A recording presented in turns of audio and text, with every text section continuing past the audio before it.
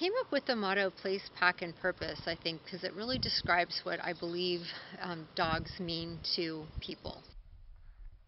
The place is about this amazing location that we have, which is 55 acres of forested property with trails and fenced in meadows and play areas for the dogs. It's a very peaceful place for the dogs to come to. Most of them come from traumatic or abusive pasts, so it's good for them to come to a place where they can really just have some quiet and heal.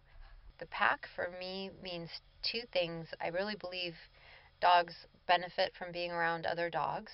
So our small breed dogs are able to live communally in little cottages. Dogs really, I think, need to be with humans to feel like they're part of a human family or pack. And so part of our goal here with Lovable and placing our dogs is to find a really good compatible pack or family.